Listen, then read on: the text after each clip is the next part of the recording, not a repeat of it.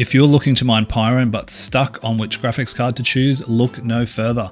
I've sifted through the top 25 GPUs, comparing them across 5 key metrics, including dollar per hash, revenue, overall profit, efficiency, and of course the payback period. I've compiled a complete spreadsheet, fully customizable and freely available for you to use. So sit back, relax, and let's find out where the big profits are being made. Alright guys, so here we are on the infamous spreadsheet. Now I have used this spreadsheet before to compare a number of different coins, so I won't give you too much detail. We'll go through it very quickly for the people who are new here. First up, cards. As you can see, self-explanatory. Where we've bought them from, either brand new or top quality secondhand cards, not your dodgy cards from old mates selling it for half the price.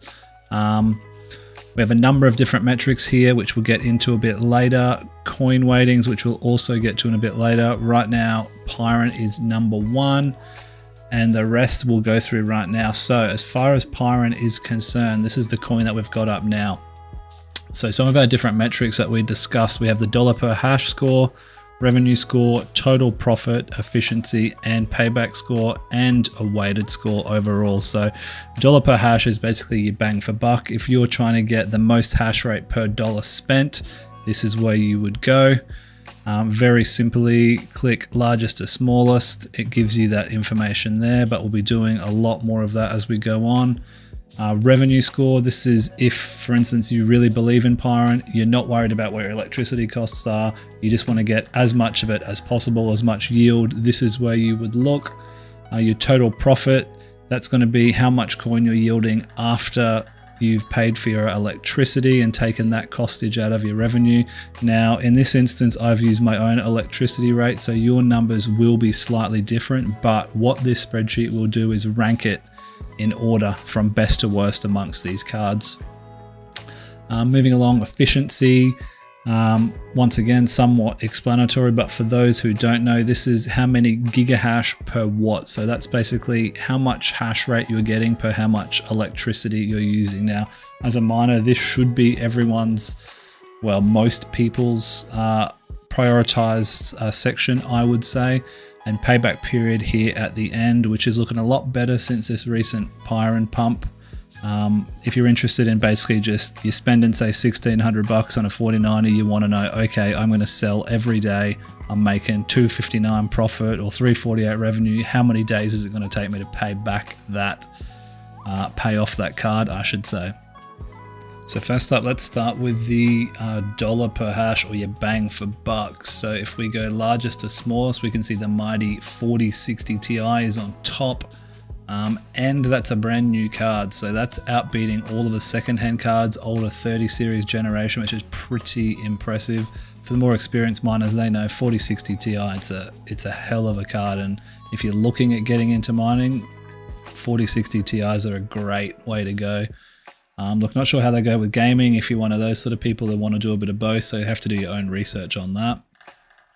3070 and 3060 Ti, millions of those available on eBay. You can get them slightly cheaper than this, but you know, we've picked decent cards, decent brands like EVGAs, things like that, Asus Tufts, you know, not your Dells and other things like that. Now the 4080, 4090s, the higher powered 40 series, obviously a lot of these are brand new. The secondhand prices weren't that far off, so I figured for the sake of buying a new versus used card for an extra $100 discount, I think most people would go the brand new with the warranty.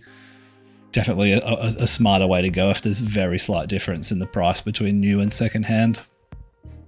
And poor old AMD, not great for Pyrin, so that's down the bottom, as we'll see quite frequently when it comes to Pyrin. Now it does do better on other algorithms. I can't find it where, we won't look now, but you know, if you're looking at mining core power, then AMD's a good place to go.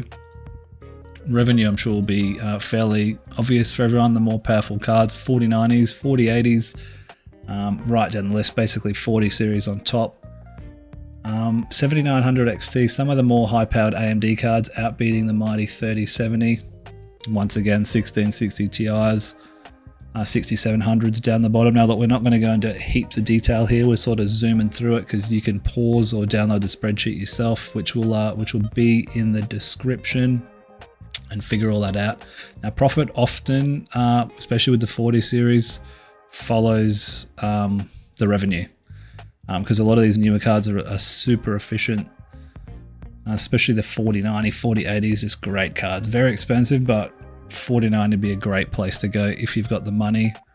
Middle of the range again, as expected. Same with the revenue for the 7900, 6900, all those good ones. Now efficiency, 4070 Ti on top. Now these are based off my numbers and some hashrate.no numbers. So yes, you can get slightly better efficiency with slightly less power doing all that sort of stuff, but these are pretty stock standard, and for most of the newer people, this is probably the overclocks you'd be using. So not a lot in between these top three. You know, the 4070 Ti outdoing the 4090 by what, 6%, so not heaps, you know, especially 0.059 to 0.56. Poor AMD down the bottom. Surprised actually the 6700 XT did pretty well as far as efficiency. Now I don't have this card personally, but if you do, and it's an AMD one, so there might be a chance to mine a bit of Pyrin pretty efficiently with that. So then the payback score, 4060 Ti dominating. It's just so cheap. 295 was the cheapest I've found it. I know a lot of other people in different Discords have found similar prices, but you got to be quick. Generally, they'll be slightly more expensive than that. But you know, you take what you can get. 3080, 30 series up there, 4060 Ti, 3060 Ti. Sorry, I guess a lot of the secondhand ones are going to be up there.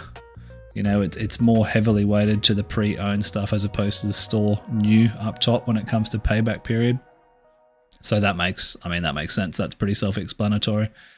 Now I did add these 1660 Ti's and Super, one, because I love them, and two, because I think a lot of people who've been mining for a long time have probably got 1660s, Ti's and Supers. So we thought we'd throw them in there for a bit of fun, but as you can see, a lot of red down here, not doing well.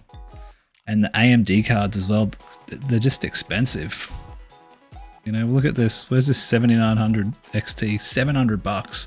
That was secondhand, one of the best prices I could find.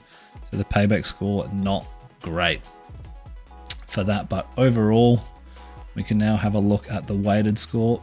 4090 on top. So the best card to buy for mining Pyrin if you've got the money to do so. You can see revenue, profit, efficiency right up there, payback periods right up there as well. And it's the leader by quite a substantial margin.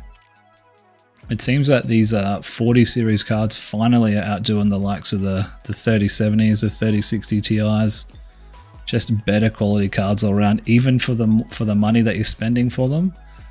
You know, they're definitely the way to go. And I know I need to start investing in some more 40 series cards. I'm about 50% 3070s, 20% 3060 Ti's. I got some 6600 XTs on Core Power, so time to start branching out, I think, and get some of those. So we just whizzed through those numbers there.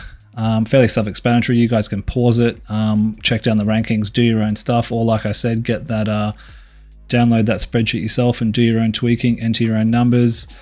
But if you wanted, for instance, to split up these weightings, so you didn't want an even weighting across the board, you wanted to say focus on, all right, what's my best dollar per hash and how quick can I pay this card back off? You'll see that things change pretty drastically. So that puts the 4060 Ti on top over the 4090. Look, I could have told you that one, the 4060 Ti, once again, just a beast. But that's the beauty of this spreadsheet. So you guys can adjust things as you want. You know, change all the metrics around to what sort of suits your style and how you want to mine, you know, whether it be 100% revenue, 100% efficiency, etc. So it's all got it in here. And like I said, a bunch of different cards, algorithms I've already got on there if you wanted to have a look yourself and maybe tweak your own numbers again.